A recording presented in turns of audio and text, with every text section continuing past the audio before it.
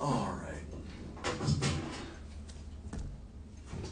So, today, briefly, the long-awaited, often requested video on how I sharpen a head knife.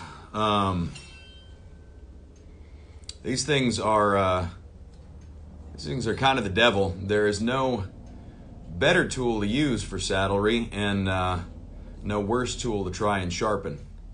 So I'm going to quickly cover what I do to make this work. Supplies necessary. Stones. If your knife is already pretty dull, you're going to need several grits. If it's pretty sharp, you're not. I use hard Arkansas stones.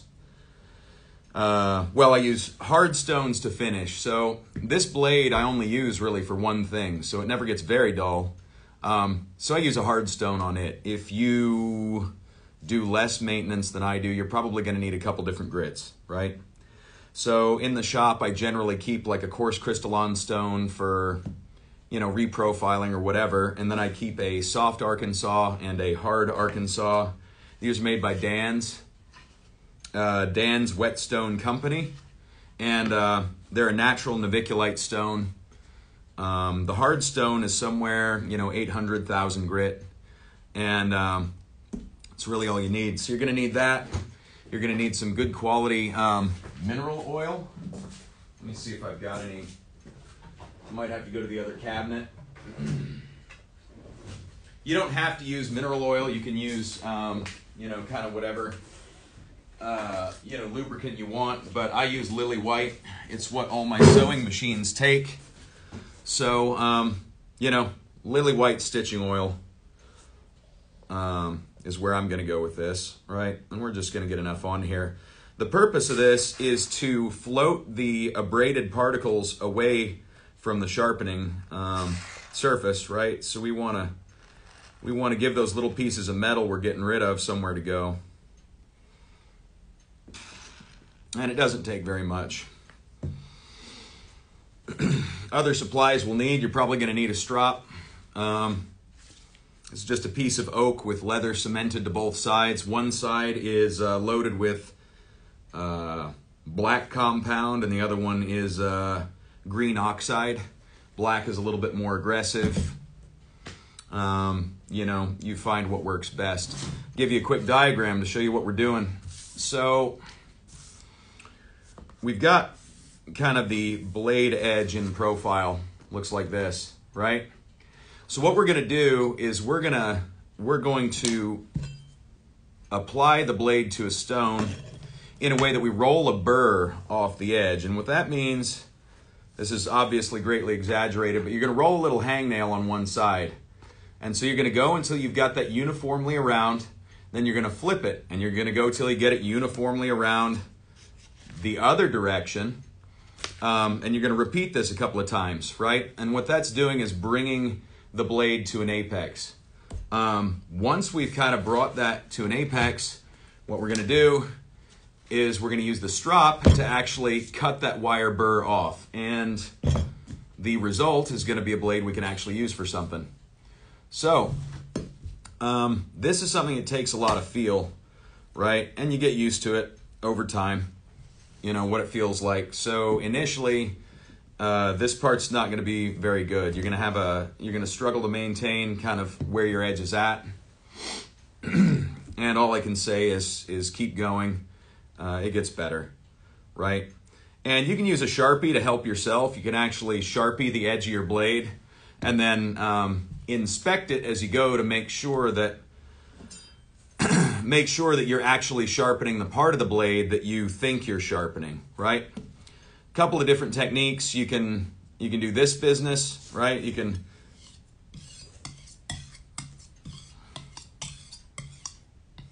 right?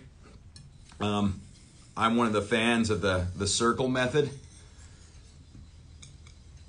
And you need enough pressure to abrade the material, but you don't need to go crazy.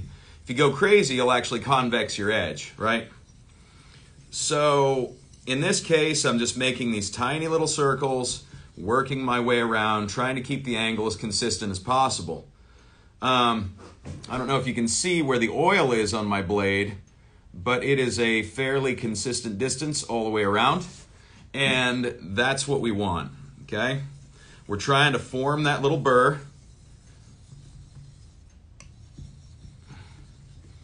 and then we're going to take that burr to the other side. Going to repeat this a couple of times, and then we'll be done. Now, if your knife is not sharp enough to start with, say, a 600 grit stone, 800 grit stone, and you're not confident in your sharpening abilities, I would strongly recommend sending it off to a professional sharpener and having them put a geometrically correct edge on this to start with. Because if you start with a good edge, it's a lot easier to maintain. For what it's worth, the edges on these knives from the factory, especially modern ones, unless you're buying a custom knife, are insufficient. They are not sharp enough to do anything with. You know, I got a modern made Osborne, oh hell, it was 5 or maybe even 10 years ago, and you couldn't have traded that thing for 2 cigarettes in prison. I mean, it's terrible. So if that is the case, send it off, get it reprofiled, then work on it. So you can see that oil is building up. It's kind of getting caught, right? And what's holding that oil in place along that edge is that burr that I was talking about. It gives that fluid somewhere to kind of hang. And if we wipe this off and feel, you'll be able to feel what feels like a little wire edge. And when you've got the wire edge all the way around, you flip it.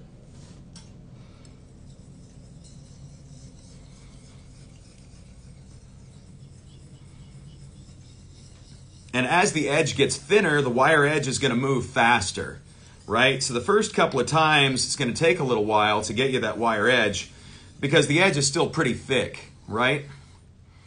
So initially, you've got something that kind of looks like this, right? As it progresses to this, the distal end gets thinner. And because it gets thinner, it more quickly rolls to the other side, right? And your goal with this is to be as flat as possible. The flatter the edge is, the better it's going to perform, especially in thick material. You know, you don't want a great big battle axe, hunting knife, Conan the Barbarian sort of Aquilonia type of edge on this thing, right? You want a very thin edge. The thinner it is, the less resistance you will have. And if your steel is good quality and appropriately heat treated, you're not going to have any issues with edge stability. So, you know, don't worry about that. I'm sure there's some knife guy in the crowd right now that's judging me harshly. You know, you're welcome to it. I'm a leather guy, not a knife guy. And to me, these are tools, and tools have to work.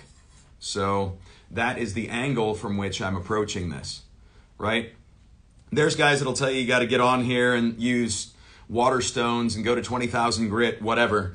Well, look, leather is an abrasive material by nature. So you can take this to 10,000 grit if you want, but it's going to be back down to 2,000 grit after the first cut and maybe 1,000 grit after the second cut. And all that extra time you spent could have been better spent somewhere else.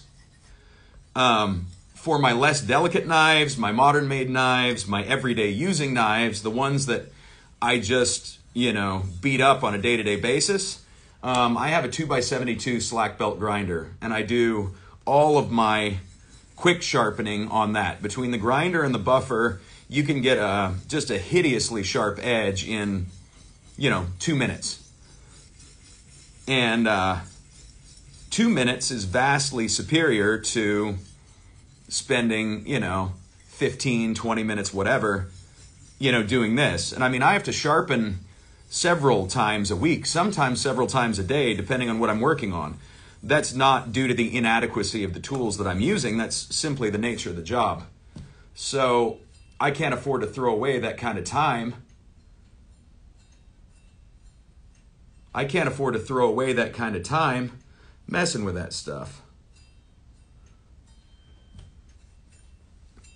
All right. Now when you strop, you're doing the same thing, right? When you're stropping a blade, you are manipulating that burr, but this time we're trying to kind of cut it off, polish it off, you know, because that burr will break and you want it to give you a nice sharp edge. How many leather knives do I have? Let's see. On my bench right now, there's 1, 2, 3, 4, 5, 6, 7, 8, 9, 10, 11, 12, 13, 14, 15, 16, 17, 18, 19, 20, 21, 22 knives, not counting X-Actos and not counting head knives that I don't use regularly.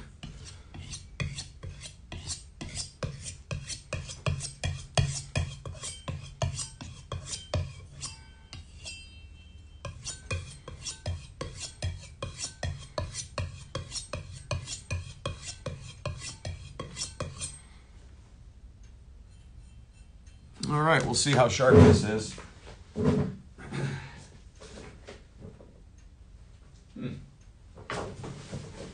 See if I've got a piece of scrap in here. I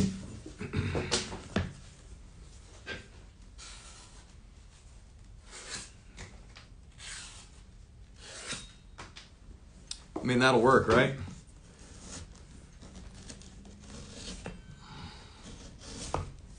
So, sorry, but I mean, that's a 2-inch wide skive. But I mean, you know, that's all there is to sharpening in a nutshell, right? It is developing that final edge geometry, and then you balance the burr back and forth until, until you've got the edge as thin as you need it to be, and then you use your strop and cut it off. It takes muscle memory, but it's not super tough. And, if you're going to do something like on a straight blade, this is like a $5 knife made for the shoe industry.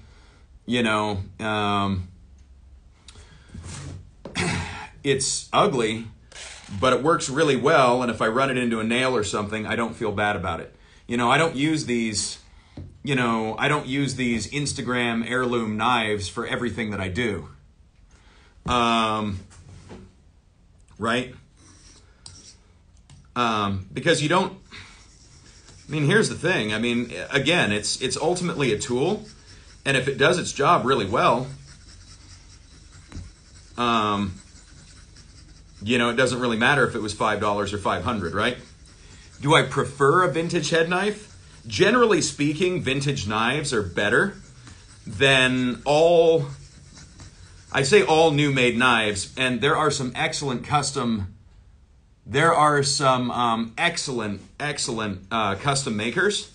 But as far as commercially produced knives, you need to understand something about the industry. See, when most of these really good knives were made, everything was done via horse, right? All of your freight was moved by horse. People were transporting things by horse.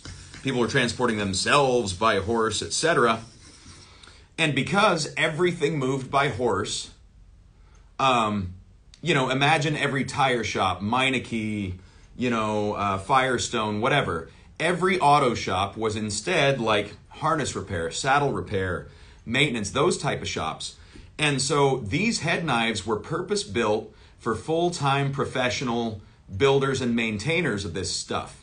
And so, the standard was much higher for quality. These things had to work all day, every day. And they were built that way. And that's why they're so much better than the modern knives. That being said, Ibex, I designed a head knife and Ibex produced it. And it is wildly good. We're still in the prototyping phase, getting it kind of worked out. Bob Dozier makes a really nice head knife. Terry Nipshield makes a really nice head knife. but your options are pretty thin. So, you either have to spend $275 on a modern-made custom knife, or find a vintage one and have it reprofiled. So, as you can see with this straight blade knife, I'm not doing anything different than before, right? I am doing my little bitty circles here. I'm rolling a burr to one side of the blade. I'm rolling the burr back to the other side of the blade. Then I strop the blade and see where I'm at. And if it's sharp enough, I roll on. And if it's not sharp enough, I do a little bit more work. Now, this knife is a little bit unique in that I never stone this one, right? This one almost always ends up on the belt grinder because this is a workhorse, right? Part knife, part screwdriver, all business.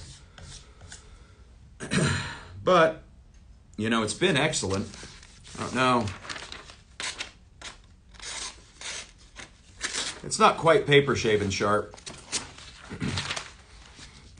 But, that's not always necessary either. Let's grab a piece of leather and see what it does.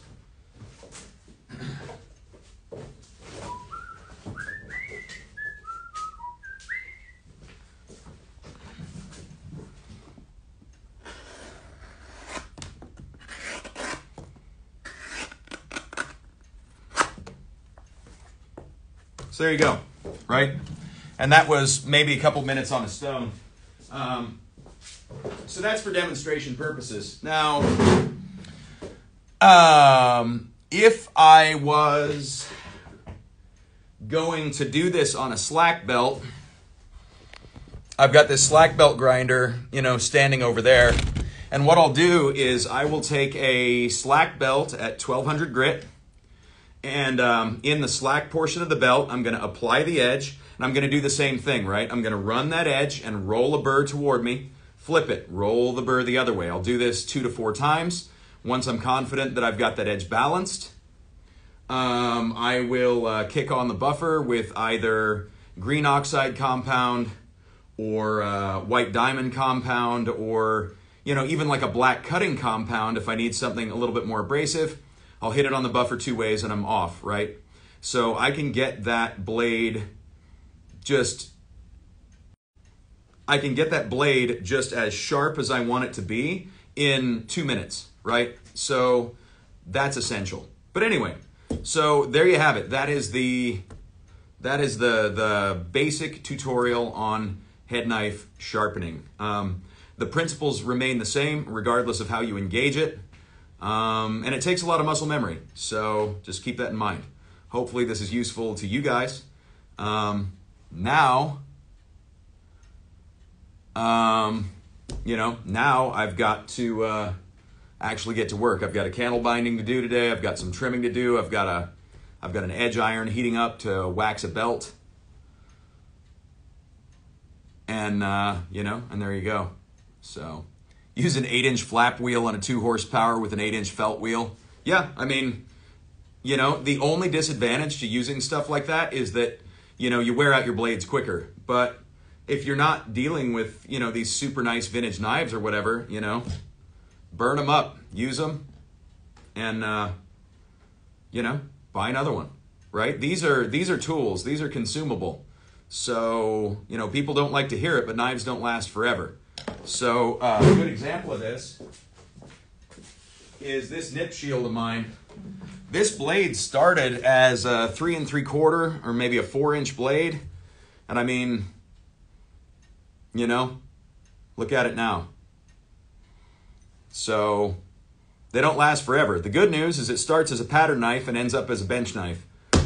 So there you have it.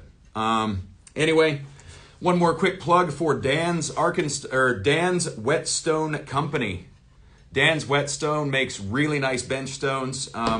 I have their soft and hard Arkansas. You won't go wrong with either. Just know that, the soft is a lower grit. And then, the hard's a little bit higher grit. So depending on what you need to maintain, how often you use it, one's going to be better than the other for you. Invest in your tools and make the most of your time. And that's all there is to it. So hopefully you found this helpful, and we'll talk to you later on.